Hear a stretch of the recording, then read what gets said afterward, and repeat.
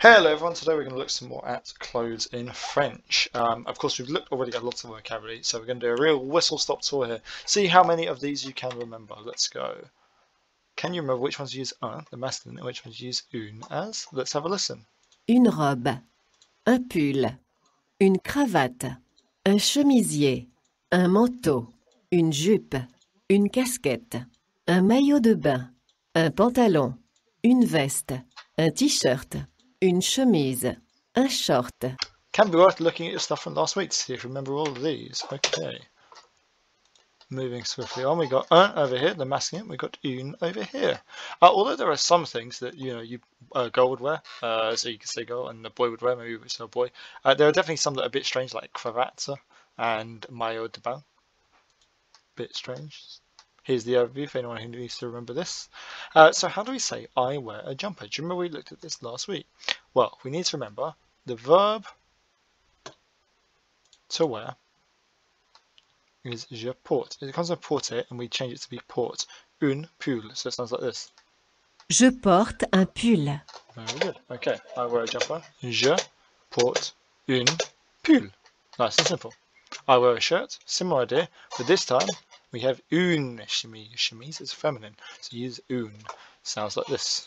Je porte une chemise. And so once again we have je porte une chemise. So both at can be un or une, depending on whether it's masculine, un, or feminine, une. How about these? Which one? First one, un. Second one, une. There we go. Now, what happens when you also want to mention a colour in your sentence? This is the new learning this week. We're going to think about adjectives. So, do you remember how to do colours in French? You should have learned these previously. So let's have a look.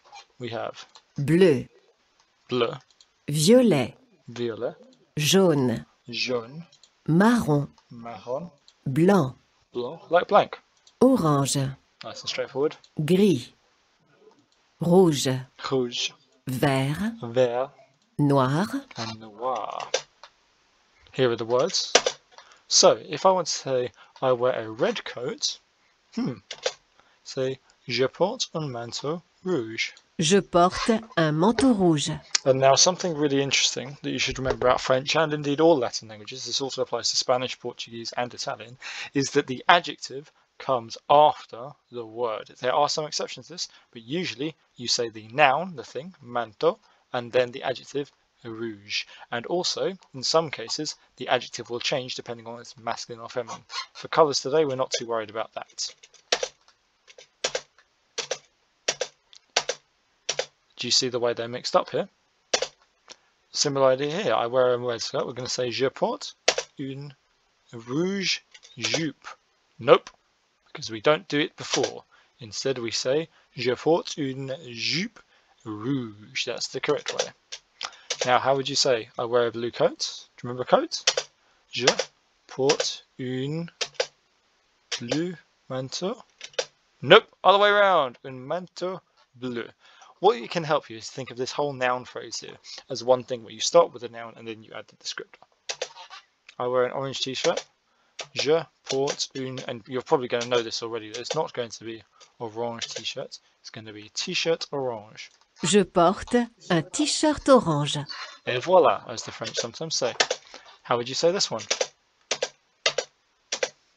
You get the idea here. I'm going to switcheroo these ones. And we get... Je porte un t-shirt vert. Thank you very much. What about this one? Remember a pair of? This is something from last time. The French don't say a pair like we do. Je porte un, you say a, pantalon noir. However, Je porte une veste noire. and do you remember what I said earlier about sometimes the adjectives change? In this case, because it's feminine, you add an E to the end. It really does not make a huge amount of difference to how it's said, but it makes a difference to how it's written, and today there's a writing task for you to try. That's because the adjectives have to agree with the noun they're describing. So, in Spanish, for example, often words that end in O describe masculine words and A describe feminine words. In French, it's a little bit more subtle, but they have the same idea. And this is because the masculine or feminine aspect of the word, the gender of the word. It doesn't have anything to do with what the nouns look like, doesn't have anything to do with what the noun is used for. Sometimes some nouns are masculine, sometimes some nouns are feminine. And as you become better and better at French, you're going to learn which ones are which, or at least be able to have a guess. So we have un manteau, une veste, and if we have an adjective that ends in E, you don't need to add another E.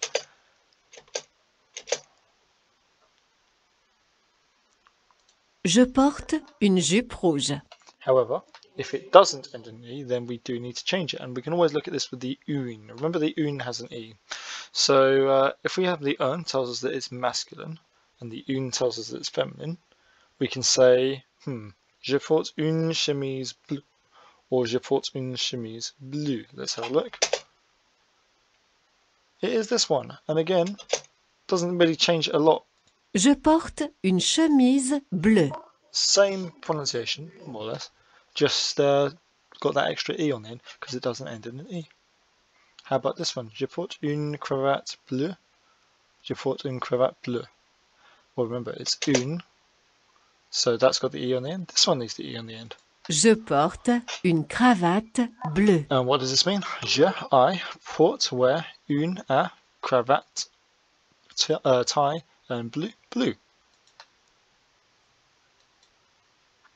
Now it's time for you to try the reading task. How many errors can we find in this text? Listen carefully and read carefully to see if you can find them. Quand il fait froid, je porte un pantalon verte, une chemise bleue et un pull grise. En plus, je porte un manteau noir. Pause the video and see if you can try that one. If you need a tip, remember that only when it's une should we have an E on the adjective.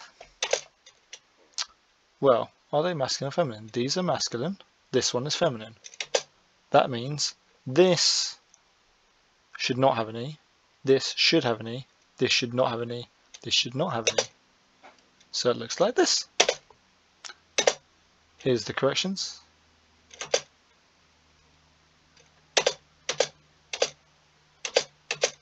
And it is the same reason each time. One correct. Why is this? Well, because une tells us it's feminine, so we need an E on the end. Does not change pronunciation, but the spelling does change. Now the other thing is that in French the adjective can change if there's more than one of something. In this case, if there's des, there's more than one, like Des chaussettes, socks, des gants, gloves, des bottes, boots, des chaussures, shoes, des sandales, sandals, des collants, tights, des lunettes. and sunglasses. Sometimes we have masculine plural, des, and feminine plural, des. Still des, both times. In this case, though, you can see they're feminine because of the E on the end, like the ets. If you want to do the plural noun, you just add an S. So, des pulls there, you wear more than one. So, Je porte des pulls verts. vert.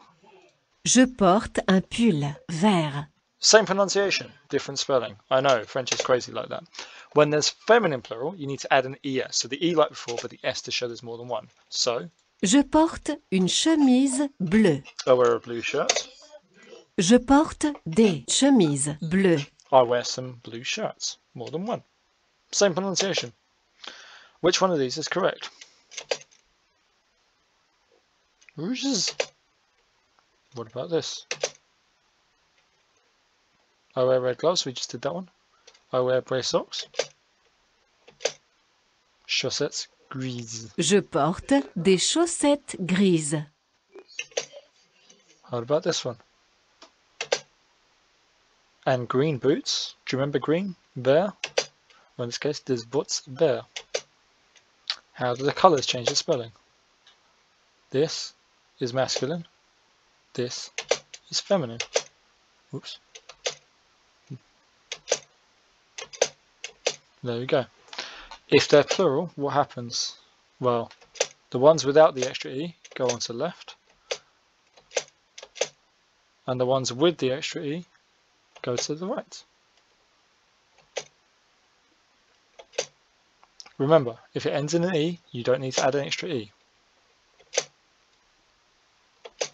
Some of them don't change at all. These are very strange. So some of these, even if they're plural, they stay like this. Marron, orange, crème, and argent. They're called invariable because they do not vary, they don't change. Okay, white can be a bit of a tricky one. This is the exception. Blanc blanc, is the masculine similar, and if you have more than one, blanc, still blanc, more than one. However, with the feminine, if you just add an E, it doesn't really work. So they say, blanche, and in this case, the pronunciation does change. blanche, And if we have plural, blanche, same pronunciation, slightly different spelling. So you have un chemisier blanc, un chemisier blanc, so a white blouse, and then if here you have une chemise blanche, blanche, because you have, really confusingly, you have this blouse as a masculine word, you have a shirt as a feminine word. des chemisiers blancs, If you've got more than one, des chemises blanches, no pronunciation difference between blanche and blanche here, between singular and plural, sorry. But you notice again the sh sound. Okay. Listen to this and draw the colours of the clothes that Lucian wears for the school and at the weekend. À l'école, je porte une chemise blanche, une cravate bleue et grise, un pantalon noir et un pull bleu. On doit porter une veste grise, des chaussures noires et des chaussettes noires. Cependant, le week-end, je mets un jean bleu, un t-shirt rouge et un pull vert. C'est certainement plus confortable. J'aime aussi porter une casquette rouge. You may want to pause the video and go back over this if you struggle to catch it. Draw the colours of clothes that Lucian wears to school and at the weekend. I've attached a sheet on purple mesh for you to see.